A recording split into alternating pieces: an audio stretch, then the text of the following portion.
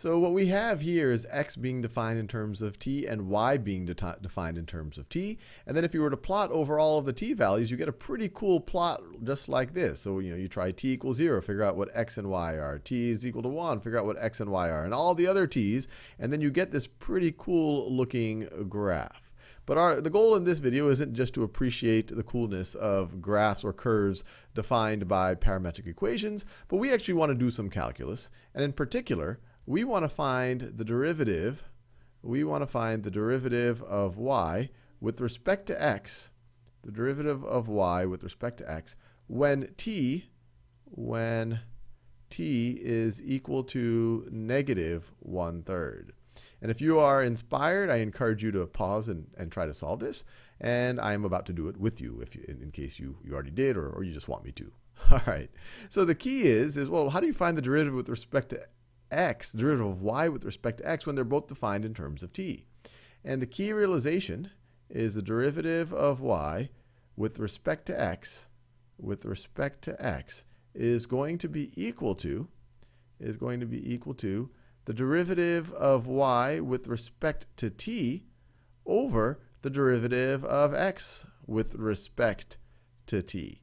If you were to view these differentials as numbers, well, this would actually work out mathematically. Now, it gets a little bit non-rigorous when you start to do that, but if you thought of it that, it's an easy way of thinking about why this actually might make sense. The derivative of something versus something else is equal to the derivative of y with respect to t over x with respect to t.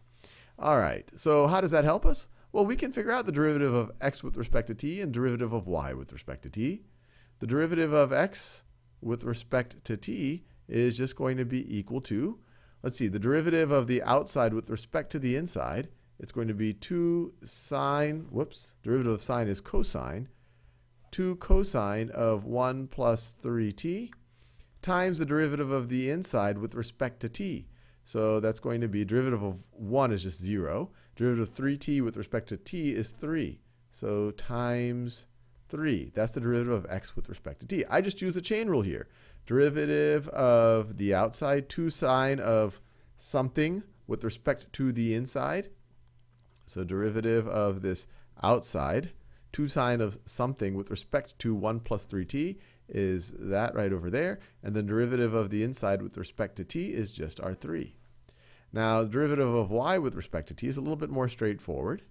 Derivative of y with respect to t, we just apply the power rule here. 3 times 2 is 6t to the 3 minus 1 power, 6t squared. So this is going to be equal to 6t squared over, well, we have the 2 times the 3, so we have 6 times cosine of 1 plus 3t. And then our 6's cancel out, and we are left with t squared over cosine of 1 plus 3t. And if we care when t is equal to negative 1/3, when t is equal to negative 1/3, this is going to be equal to, well, this is going to be equal to negative 1/3 squared, negative 1/3 squared over the cosine of 1 plus 3 times negative 1/3 is negative 1. So it's 1 plus negative 1, so it's the cosine of 0. And the cosine of 0 is just going to be 1. So this is going to be equal to positive 1/9. And let's see if we can visualize what's going on here. So let me draw a little table here. So I'm going to think about t and x and y. So t and x and y. So when t is equal to negative 1/3, well, our x is going to be, this is going to be sine of 0. So our x is going to be 0. And our y is going to be what? 2 over, or negative 2 over 27. So we are talking about the point 0 comma negative 2 over 27. So that is that point right over there. So that's the point where we're trying to find the slope of the tangent line. And it's telling us that that slope is 1/9. That slope is 1/9. So if we move, I guess one way to think about it is if we move 4, 1, 2, 3, 4.5 we're going to move up half. So if I wanted to draw the tangent line right there, it would look something like that. Something like